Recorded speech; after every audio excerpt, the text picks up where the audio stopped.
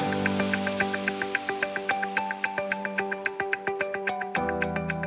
name's Charles Mathew, and I'm here today with John Bradshaw of Pick n Pay. John, I believe you've moved from marketing to omnichannel and e-commerce. Can you tell us what that means, and why the move has come about? Firstly, thank you for having me on, and I've been an avid reader of MarkLives during my time heading up marketing at Pick n Pay. Yeah, I recently moved less than a month ago to take over or to really create an omni-channel business at Pick n Pay that comprises of our e-commerce, which I'm sure we'll talk about. It's been a huge area of growth. And also our value-added services business and our use of technology in stores. For those outside of retail, how would you explain omnichannel, what it is and why it's so important to retail right now? Apart from a terrible word, I really would love people to come up with a better word than omnichannel. But I think the idea is that it's more than e-commerce, that actually people like physical stores. I mean, supermarkets are only 120 years old, but they've been extraordinarily successful at helping people meet their needs to fill up on those daily life consumables that we call groceries. And so I think the reason why we have this concept of omnichannel is saying the physical store does a lot of things really well, but getting your shopping at home when you're on your couch also is pretty convenient. And actually, there's a whole continuum between them that given we know who you are, we know what you like to buy, we should be able to make whichever way is convenient to you, whether it's shopping in store or getting it delivered at home, we should be able to make that a much, much easier experience. And so omnichannel is that big challenge that says, don't worry about the channel, just make it easy for me as a customer. How important is e-commerce? I mean, I've been looking at your results from 2020, and you showed in a really difficult trading time, came out with excellent results, and you showed sales growth of 10% in core food and groceries. How big was e-commerce in all of this? So e-commerce is still a pretty small part of our overall offer to customers, but very fast growing. And I think COVID has really accelerated that as lots of people, this time last year, we were still in level 5. And really for a lot of people, e-commerce was the best way for them to get groceries, the safest way for them to get groceries. So I think a lot of people tried it for the first time and they've now added it to their repertoire. It'll become, in the same way as you have big stores and small stores, we think on-demand, scheduled delivery, and all kinds of other options will also become an important way in which customers get their grocery needs. Logistics is the back end of this and a very, very important part of getting all the detail in retail right. What have been the big challenges in logistics over the past year? We set ourselves a goal to be safe, full, open, and working as stores. We said if we can deliver those for customers, then we're really serving South Africa. And the hard bit of that on the logistics was full, making sure we always had stock on the shelf. So, right at the start, we had the huge run in toilet paper. It was very, we would fill the shelves every day and they would empty every day. We recovered there. The baking category has never quite recovered. I think people have been baking the whole way through. So everyone discovered that deep down they needed to make their own sourdough and definitely their own banana bread. We've really, with our partners, done a great job at keeping the shelves full, which has meant this initial panic buying didn't really reoccur in the second wave in South Africa because people began to trust the retailers, and not just Pick n Pay. Actually, all the retailers, I think, have done a fantastic job with the manufacturer partners of making sure that we keep our citizens fed.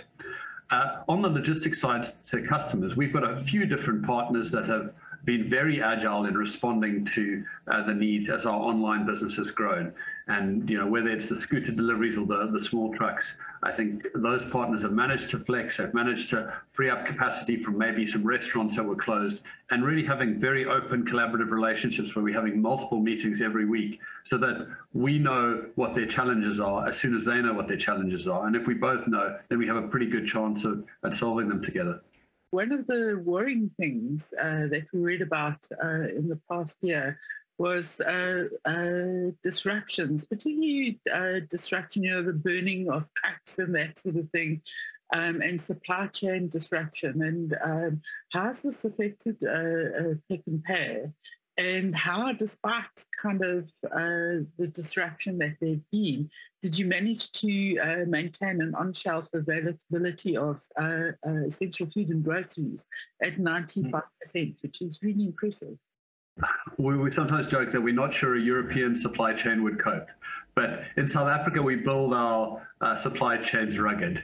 And I think both from the manufacturer side and from our side, with those disruptions, we know what's going on. We're very collaborative with our manufacturer partners, and we get that product through. So it has meant that at times we had to hold a lot more stock, and that puts pressure on the overall financial performance, but both us and the manufacturers just felt like it was the right thing to do to have that insurance. So one of the most freeing and energizing parts of working for a retailer during COVID has been the ability to focus on what we love doing, which is doing good as good business.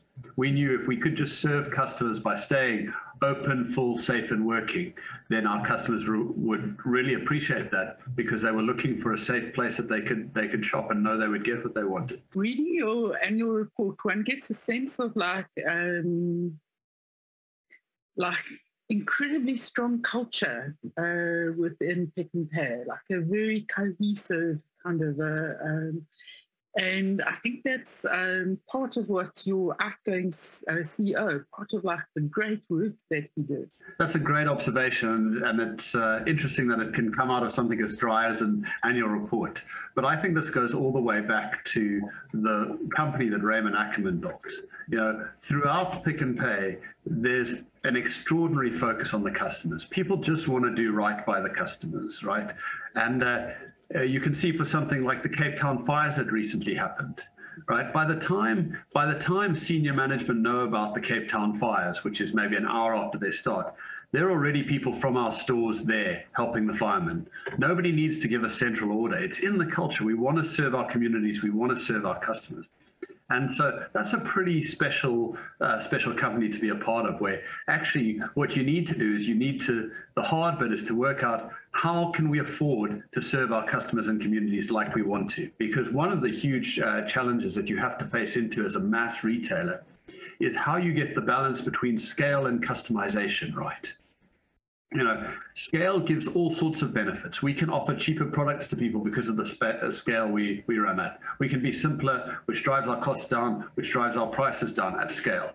But of course, every customer is different. Every store has different needs. So there's always great benefits as well from customization and making sure the offer in an individual store is hyper relevant to its local communities. What are the big customer insights? What are the big changes you've seen over the past year? Apart from the huge uptake in baking, no, I think people have shopped very differently over the last year.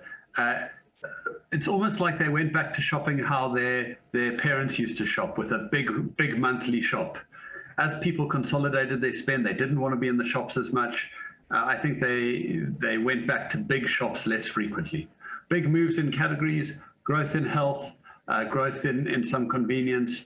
Obviously, a lot of categories closed for much of the year, which resulted in a surge in pineapple sales as we closed liquor.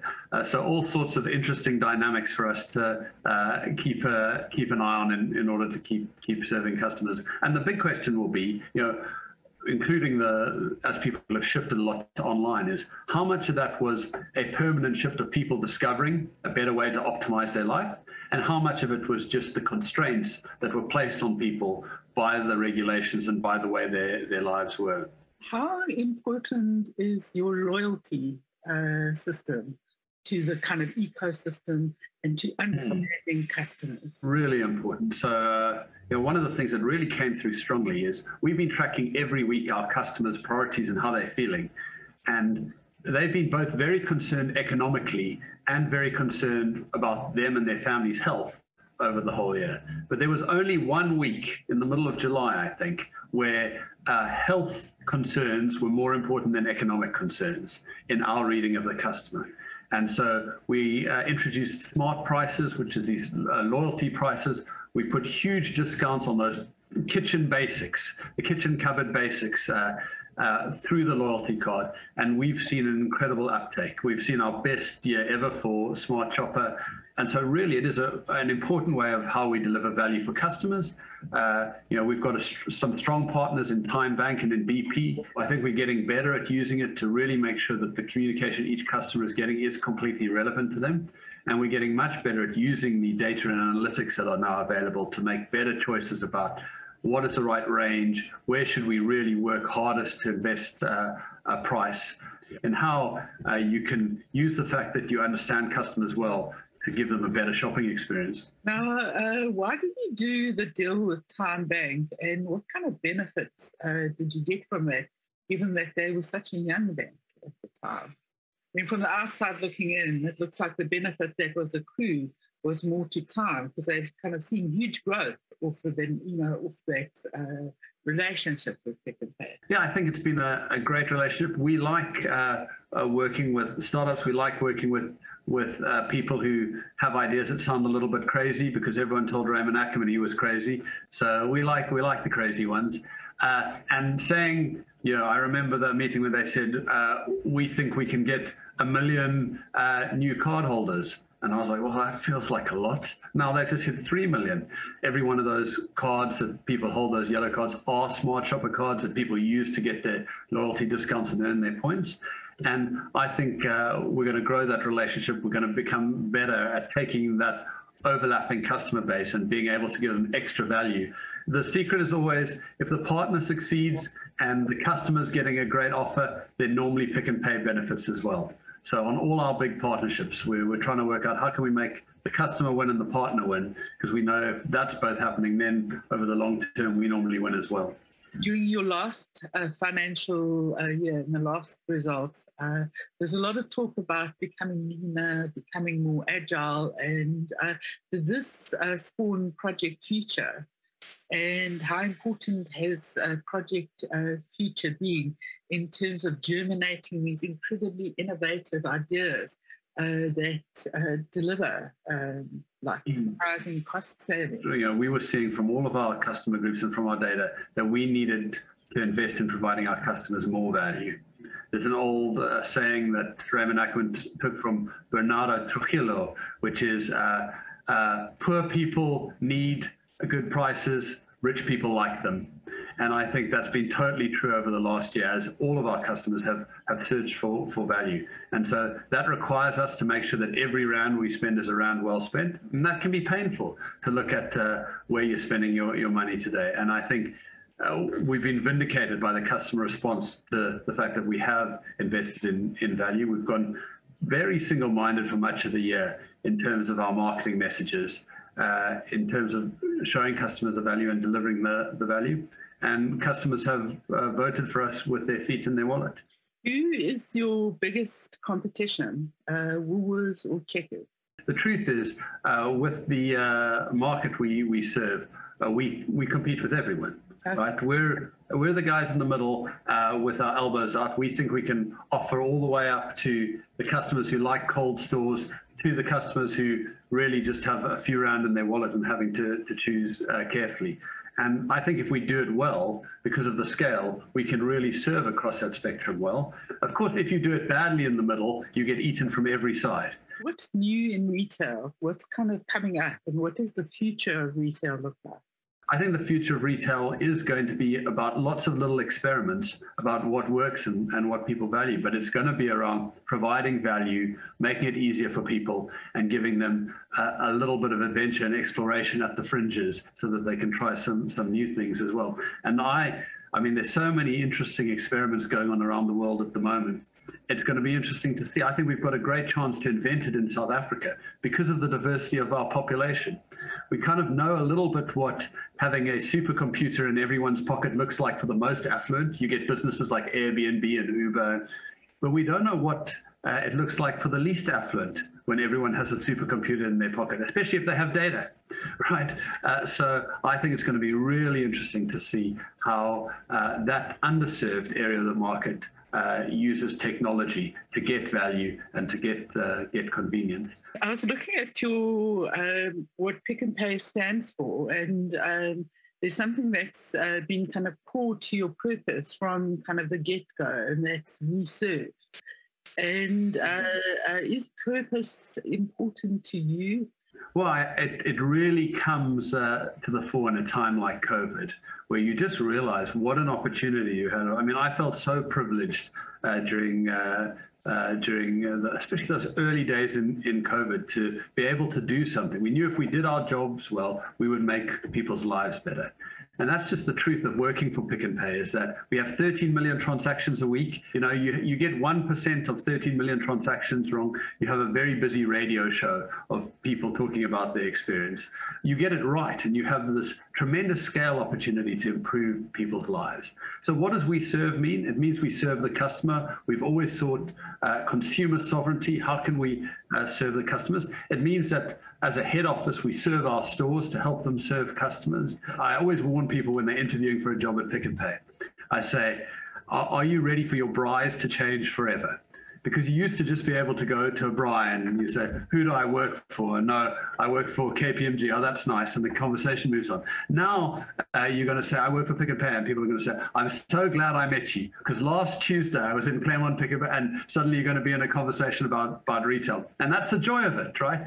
It impacts everyone's life. And if we do it well, it means that more South Africans can eat healthy food more often. They can have more time to spend with their family. They can have more money to spend on their family if we do retail well. And you know, that's what energizes me.